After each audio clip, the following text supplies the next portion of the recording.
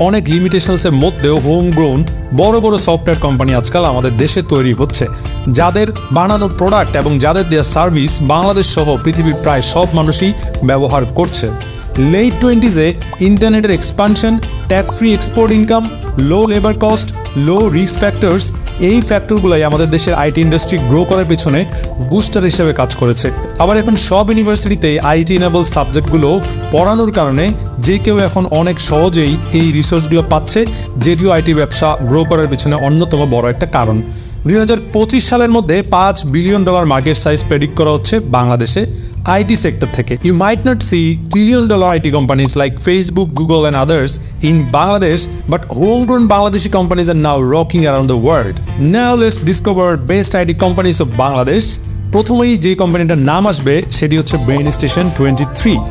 বর্তমানে আমাদের দেশে যতগুলো আইটি কোম্পানি আছে তাদের মধ্যে সবথেকে বড় এবং ওয়েল রেপুটেড হিসেবে কনসিডার করা হয় BrainStation 23-কে। এই কোম্পানিটির city bank, AB bank, UCBL, Madhumati, HSBC, MetLife, রবি এবং জিপি এত বড় বড় কোম্পানির আইটি ইনেবল সার্ভিস প্রোভাইড করে। দেশে এবং দেশের বাইরে তাদের অসংখ্য ক্লায়েন্ট রয়েছে।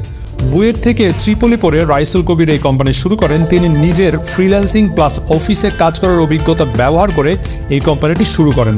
আর এখানে এখন প্রায় 700-এরও বেশি ইঞ্জিনিয়ার কাজ করে। আমাদের দেশের ফ্রেশার সফটওয়্যার ইঞ্জিনিয়ারদের প্রথম চয়েস হচ্ছে এই BrainStation 23।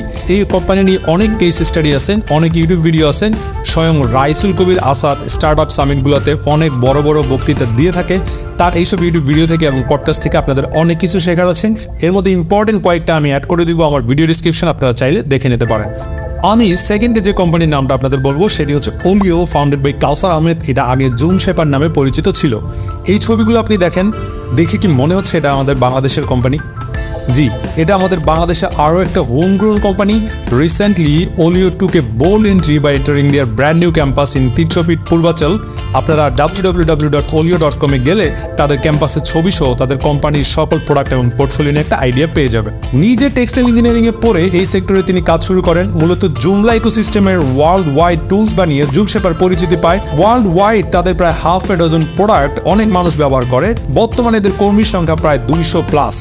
If you are an IT student and want to get a high-paying job, go to their website, visit their LinkedIn website and Facebook pages to know more about their current openings.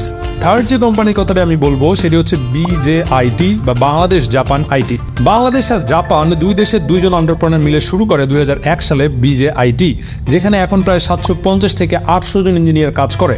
Google, Panasonic, Sony, Mitsubishi এদের মতো এত বড় বড় কোম্পানির take support দেয় bjit। bjit is also considered to be one of the best company in Bangladesh, যাদের brand value অনেক থাকার কারণে সরকারি বা বেসরকারি ইঞ্জিনিয়ারিং ইনস্টিটিউট থেকে পাশ করা স্টুডেন্টরা এখানে চাকরি নিতে চায়। bjit-এর আরেকটা ভালো দিক হচ্ছে তারা প্রায় বাংলাদেশ থেকে ইঞ্জিনিয়ারদের হায়ার করে জাপানে রিলোকেট করার একটা অপশন দেয়। আপনি চাইলে তাদের সোশ্যালসগুলোতে একবার চোখ বুলিয়ে নিতে পারেন, হয়তোবা আপনার জন্য কোনো হাই পেইং জব তাদের এই পোর্টালগুলো থেকে আপনি পেয়ে যেতে পারেন। তৃতীয় যে কোম্পানিটার সাথে আপনাদের আমি পরিচয় করিয়ে দিব সেটি হচ্ছে datasoft, বাংলাদেশের একমাত্র কোম্পানি যাদের CMMI লেভেল 5 সার্টিফিকেশন আছে। তো CMMI লেভেলটা আবার কি? CMMI তথা ক্যাপাবিলিটি ম্যাচুরিটি মডেল ইন্টিগ্রেশন, এটা হচ্ছে সফটওয়্যার ইঞ্জিনিয়ারিং ইনস্টিটিউট ACI। এই সার্টিফিকেটটা প্রোভাইড করে কার্নেগি মেলন ইউনিভার্সিটি তাদের সফটওয়্যার ইঞ্জিনিয়ারিং ইনস্টিটিউট থেকে, যারা আপনার কোম্পানির পুরো সফটওয়্যার ডেভেলপমেন্ট প্রসেসটাকে অডিট করবে এবং আপনাকে একটা সার্টিফিকেট দিবে। এটা অনেকটা BSTI এর মতো, যদিও এর কোয়ালিটি অনেক পপুলার ওয়ার্ল্ড ওয়াইড। লেভেল 5-এ পৃথিবী জুড়ে কোম্পানি আছে মাত্র 400টারও কম। আমাদের দেশে CMMI লেভেল 3-তে থাকা আরও দুইটা কোম্পানি হচ্ছে সাউথটেক এবং দোহাটেক মিডিয়া। ডাটাসফট কোম্পানির ফাউন্ডার CEO মাহবুব জামান, তিনি নিজে একজন মুক্তিযোদ্ধা। সরকারি আর বেসরকারি কোম্পানি মিলে প্রায় 900 প্রজেক্ট সাকসেসফুলি ডেলিভার করেছে ডেটাসফট। 9টা ব্যাংকের 4500 ব্রাঞ্চের কোর ব্যাংকিং সফটওয়্যার সহ 100 micro finance institution ডেটাসফটের software use করে। তার মানে বুঝতে পারছেন বাংলাদেশের আইটি ইনেবল ইন্ডাস্ট্রিতে তাদের ইম্প্যাক্ট কত বড়। এরপরেও আমাদের দেশে আরও দুইটা ইম্প্যাক্টফুল সফটওয়্যার তৈরি করেছে ডেটাসফট। একটা হচ্ছে পোর্ট আইটি অপারেশন, আর একটা হচ্ছে কাস্টমস হাউস অটোমেশন। এই দুইটার ইম্প্যাক্টও কিন্তু অনেক বড়। তার মানে বিদেশ থেকে যদি বাংলাদেশে কোনো প্রোডাক্ট ঢুকতে চায়, সেই সকল প্রোডাক্টের এন্ট্রি এবং ম্যানেজমেন্ট কাস্টমস হাউসে কিন্তু তাদের বানানো সফটওয়্যার দিয়েই হয়। এরপরে আমি যে কোম্পানিটার কথা বলবো সেটি হচ্ছে টাইগার আইটি। বাংলাদেশের ভেতরে যে কয়েকটা কোম্পানি নিজেরা সফটওয়্যার বানিয়ে বিদেশে সেগুলো বেচে বা দেশে বেচে, তাদের মধ্যে প্রথমেই যার নাম আসবে সেটি হচ্ছে tiger IT. Starting from border control system, passport control system, NID, driving licence system সহ আরও প্রায় ডজন খানেক স্টেবল সফটওয়্যার প্রোডাক্ট প্রোভাইড করে টাইগার আইটি। মূলত বাংলাদেশ সরকার এবং দেশের বাইরে কোনো বড় গভর্নমেন্ট এজেন্সি হচ্ছে তাদের client. Fingerprint, ID scanner, SOS সহ লার্জ স্কেলের আইডেন্টিটি প্রোভাইডার হিসেবেই এরা মার্কেটে বেশ পরিচিত। বাংলাদেশে আপনি পাসপোর্ট করতে গেলে বা ইমিগ্রেশনে গেলে বা এনআইডি নিতে গেলে বা ড্রাইভিং লাইসেন্স নিতে গেলে আপনাকে টাইগার আইটির বানানো কোনো না কোনো একটা সফটওয়্যারের মধ্য দিয়েই যেতে হবে। বাংলাদেশের ভালো ভালো ইনস্টিটিউশন থেকে পাশ করা ছেলে মেয়েদের প্রথম পছন্দ থাকে টাইগার আইটি।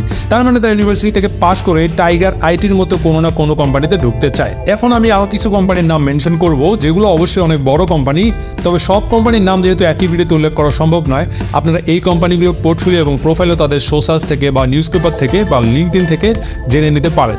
এর মধ্যে প্রথমেই হচ্ছে সেলিস, সেফালো, কাজ, বিকাশ limited, ShopUp, Rabi, GP, থেরাপ, genyex, MNH informatics also known as IQVIA in Bangladesh, সহজ, শপআপ এবং লিডস। এই কোম্পানিগুলোর প্রায় সবাই সরাসরি সফটওয়্যার বানায় বা সফটওয়্যার এনাবল কোনো না কোনো বিজনেস করে।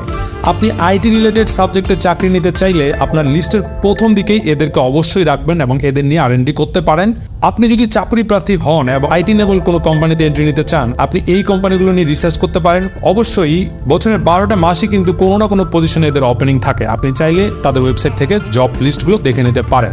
এর বাইরেও হোম গ্রোন, 2 বা দেশ মিলে জয়েন্ট ভেঞ্চার বা এমএনসি ক্যাটাগরিতে আরও ডজন খানেক কোম্পানি আছে যেগুলো অনেক ওয়েল রেপুটেড এবং যেখানেও আমাদের দেশের ছেলেমেয়েরা ইঞ্জিনিয়ারিং ইউনিভার্সিটি থেকে পাশ করে সেখানে এন্ট্রি নিতে চায়।